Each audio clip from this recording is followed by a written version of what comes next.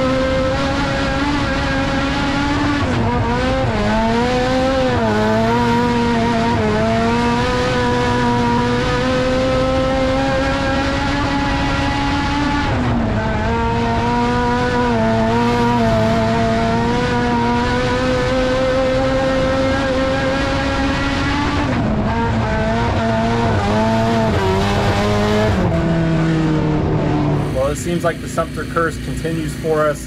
The second round of qualifying wasn't any better. The track was a lot slower because there was a lot more moisture in it, and it was just greasy slick. So we were actually 2 seconds off pace. I did qualify second on the second round, but our times were so far off they weren't good enough to beat yesterday's time. We're getting ready to go out for the B main now. I think I'm rolling off 5th row outside, so we got to finish top 5 for it and see if we can transfer into the main on the B main.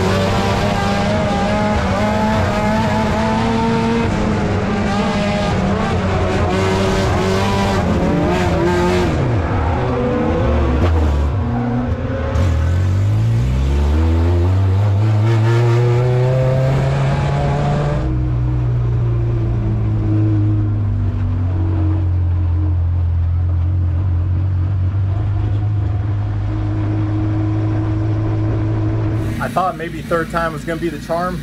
Turns out it wasn't. I was just kind of minding my own business down there on the bottom of the track and got cleaned out. Had to go to the rear. After that wreck in front of me, I wasn't really in a spot to where I could transfer into the main event based on position. I just pulled it off so we could save the car and fix anything that needed to be fixed on it. Probably going to be rolling off close to 21st, 22nd in the main. Unfortunately, the reality of it is starting that far back here at Sumter probably isn't going to put us in a good spot to win. Of course, I'm going to go out there and give it 100%, try to bring home the win and maintain the points lead. That's all we can do at this point.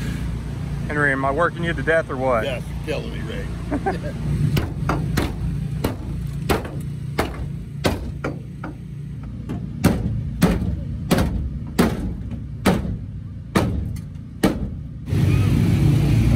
About 2 inches on the regular right here. Yeah, we'll go ahead and pop it off.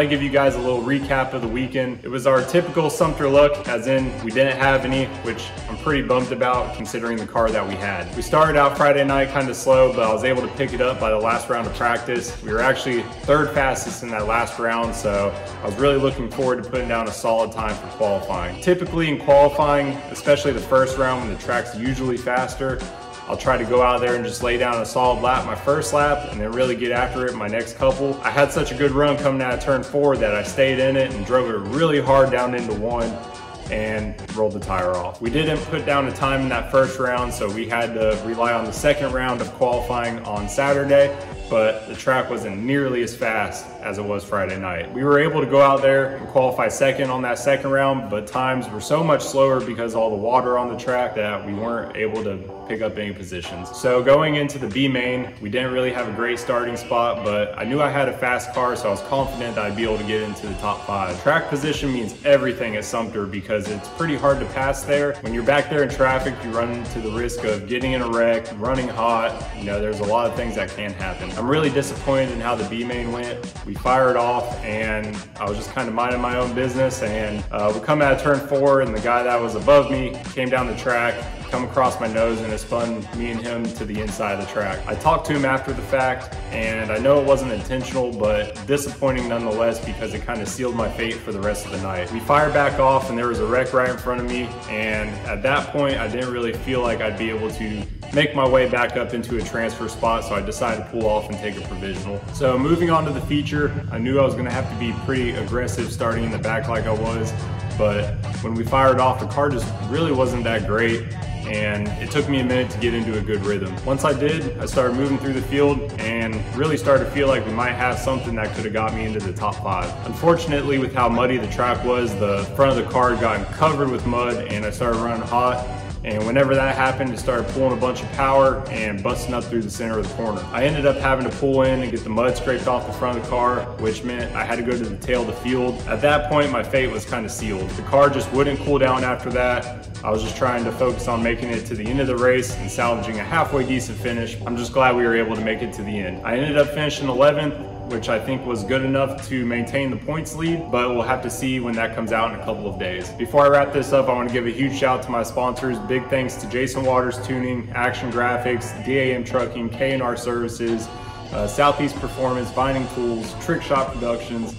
All you guys make this thing happen, and I truly appreciate all of your support. It was really awesome hanging out with all the fans and signing some autographs, selling some t-shirts and hats. Thank you guys for all of the support. It truly means a lot to all of us here at Import Outlaws. We got some really cool things coming up. I have the K-Series motor in the machine shop right now. We'll be pulling the motor out of the white car and going through it to find out what happened when it blew up. We also have Cherokee coming up. We have I-75 coming up. So got a lot on the schedule. Don't forget to hit that subscribe button, share this thing to a friend, and like always, thank you guys for watching.